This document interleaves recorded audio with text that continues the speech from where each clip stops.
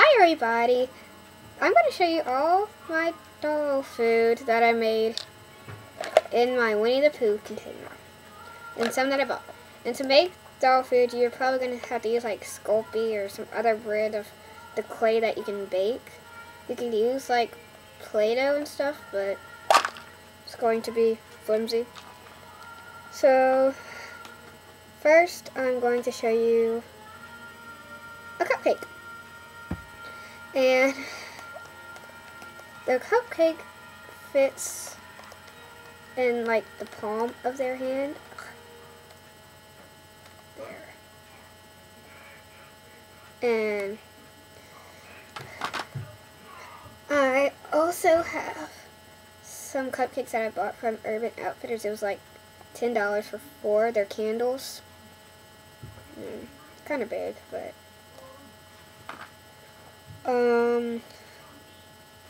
2 ice cream cones, 1 vanilla and 1 strawberry. So they could hold it like that. And an Andes, which I love, which is not going to fit in their hand because it just falls right through. I'll show you. See? And a blue pop. Who doesn't love those? So, it's like that. Then I have a marshmallow cookie with marshmallows on top. And it's like this in their hand. Ooh, like that. And then when you put it on their mouth, it looks like they're actually eating it because it has bite taken out of it. Cut it with a knife. Then have an egg, which can fit like that. And I have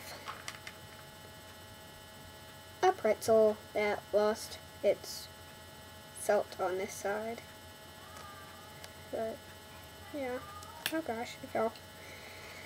So, then I have a carrot.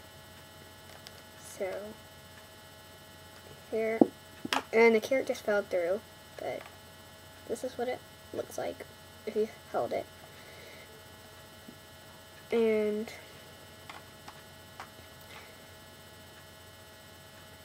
a bubblegum patty thing. Yeah. So they can hold it like that. And I made peas because they're healthy for you. So they can't hold that or fall through like the Andes.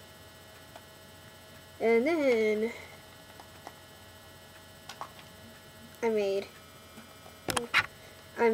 some grapes. They can't fit in her hand, in case you were wondering. And then I have a marshmallow that fell off the marshmallow cookie. And some more grapes in here.